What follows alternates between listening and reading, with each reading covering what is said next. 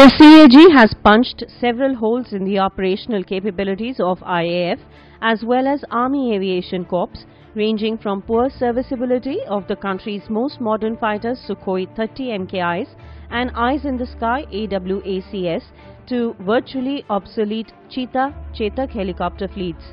The CAG also slammed the Defence Ministry's continuing failure to replace the Cheetah, Chetak fleets.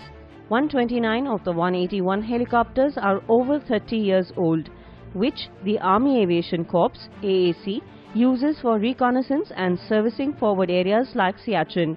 AAC is plagued with 32% deficiency in its authorized fleet strength. Low level of helicopter serviceability further reduces the effective operational availability to 40% of authorization, it said.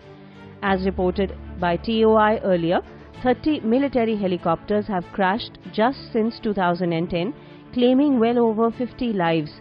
The single-engine Cheetahs and Chetaks, which fly on technologies of the 1960s vintage, are a major concern, with a group of Army wives in March even complaining to Defence Minister Manohar Parrikar about their high crash rate.